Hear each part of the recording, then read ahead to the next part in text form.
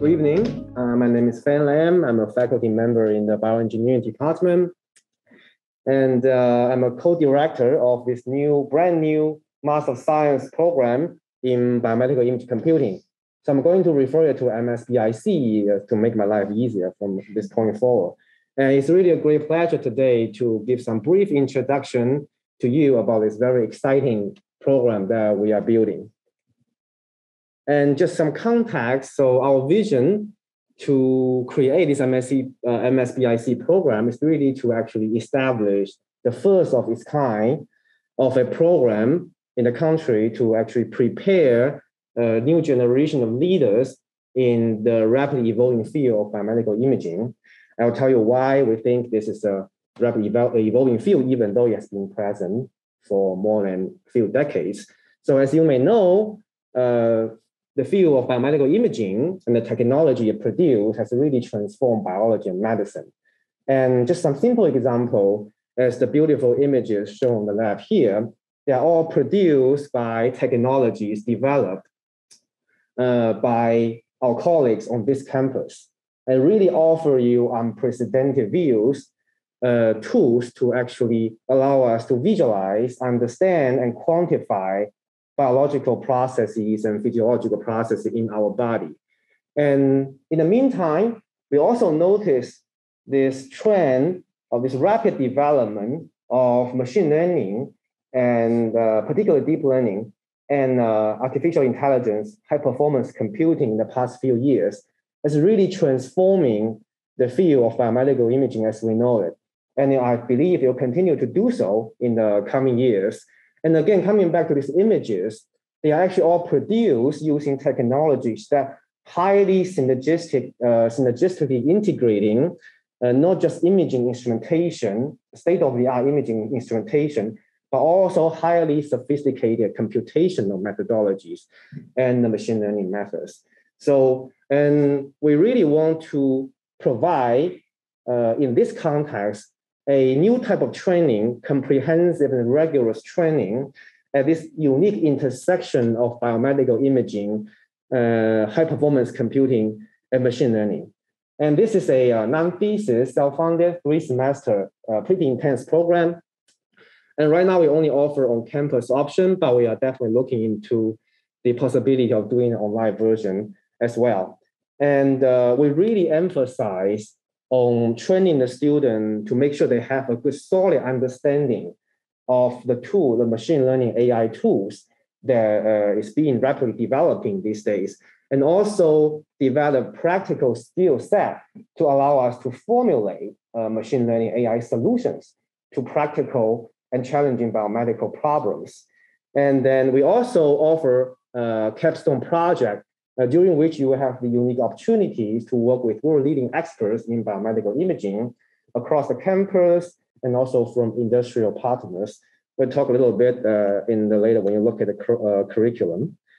And based on our research and the demand and from the job market is robustly increasing. And just give you some numbers, and it is expected to see a very robust growth in the market for machine learning AI, in the industry of machine learning AI in medical imaging, and it's forecasted to top more than $3 billion as a billion-dollar industry by 2027. And more importantly, I want to emphasize that there's really strong imbalance between the demand from industry, research institution, as well as the government agency in the skill set and talents in biomedical image and biomedical data science, and the imbalance between this demand and then the shortage of supply. And to highlight this imbalance, I would like to read this quote from New York Times from 2007. And it says that there's a real shortage of deep learning talents, and the big companies are trying to learn as much of it as they can. Solving tough AI problem is not like building flavor of the month smartphone app. In the entire world, fewer than 10,000 people have the skill necessary to tackle serious artificial intelligence research. So you can be one of these people if you in our program. And some additional numbers. And if you do a quick search on job board like Indeed, you will easily find more than 2,000 jobs in using keyword like image and machine learning, and more than 1,500 of them has an expected salary of 90K. Now that money is so important. Right? And if you reduce the search to medical image and machine learning, you will also find more than 500 of them. And then about 300 of them has expected salary more than 100K. So this is actually from a year ago. So it'll be interesting to see what the number has changed for the past year also, right? And then one nice thing about this, as we're looking into this, a lot of job opportunity offer remote working flexibility, so you don't have to travel around, okay? And the career process actually quite exciting. In fact, the more I look into this, the more I wanted to enroll in this program myself. Yeah, so if you pay attention to the news these days, not the fake ones, right, you will notice that many of these big tech giants are really heavily invested in this general area of AI and healthcare. And a very major component of this area is to develop AI-based software or algorithms that can automatically detect, diagnose, and characterize disease, and also support clinical decision-making process using the large volume of imaging data that we routinely collected from individual patients these days. And then potentially integrated with other clinical data, such as genomic data. So we have this sheer, very, very huge volume of data from individual patients that we need advanced tools and algorithms to help us make clinical decisions with. And so there are really a lot of opportunity in not just in big tech companies, right? And that is really looking for people have the skill set in biomedical imaging analysis, and biomedical data analysis. But there's also a unique opportunity from major healthcare provider and research hospital, major hospital systems around the country, because of this unique space of biomedical imaging computing. There's really synergy between machine learning and high performance computing and biomedical problems. And also we noticed this very apparent trend in the past few years is that this is really increasing number of startup companies are showing up across the world, try to focus on developing AI-based software to make intelligent clinical decision-making, to support biomedical image and biomedical data analysis.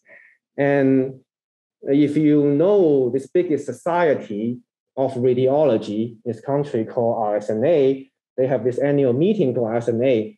And then if you go to the meeting like 5 years ago, so you don't see many AI companies.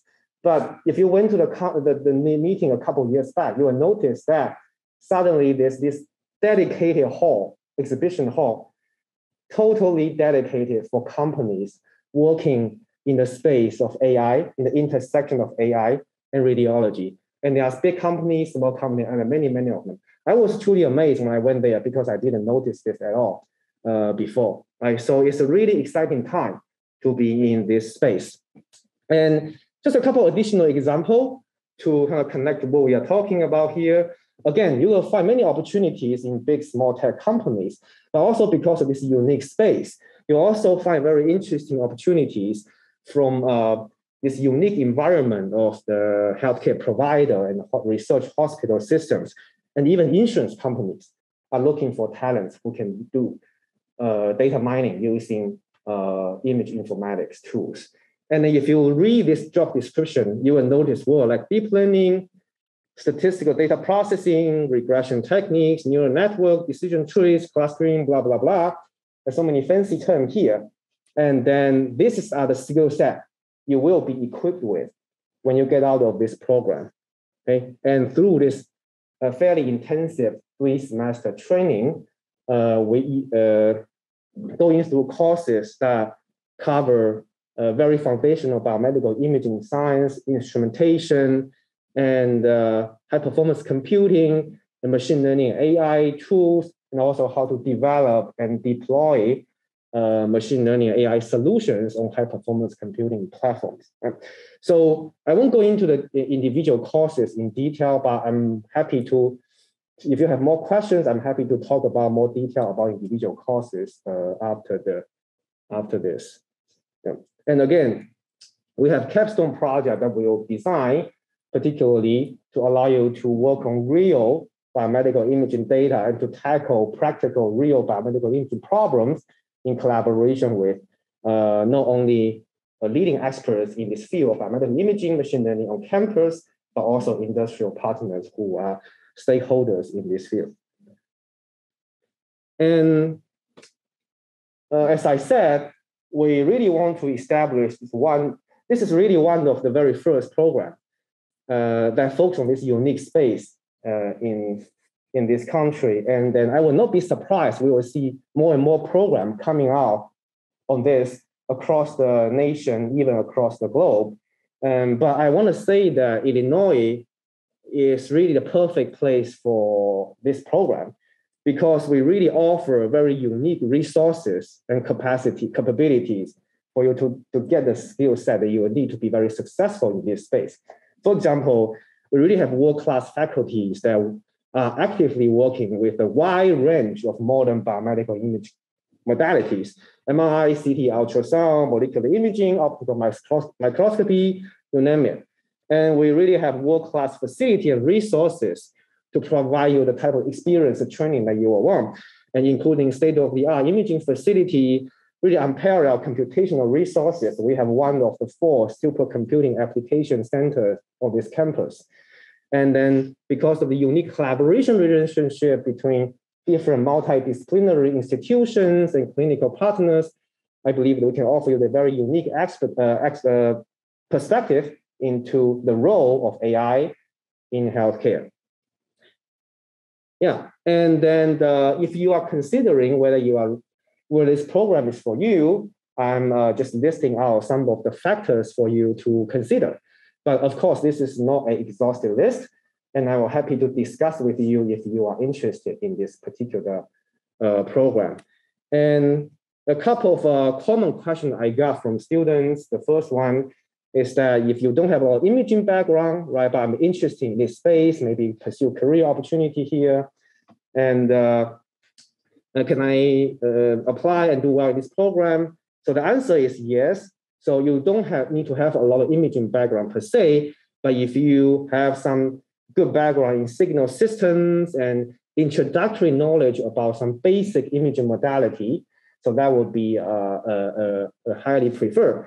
And if not from engineering, that's fine, as long as you have solid quantitative background and analytical background, and you should be able to do well in this course because this is what the program is supposed to do, right? And then something I want to add that I forgot to mention is that because of this unique space, as we see that you do have different kind of career options when you get the right skill set in this space, not just from the big tech companies, but also from these more exciting risk-taking startups, and also this very unique environment in the research hospital system. Yeah, it's really a range of options that you can pursue. Yeah, so I will end here, and I'm happy to answer any question that you may have.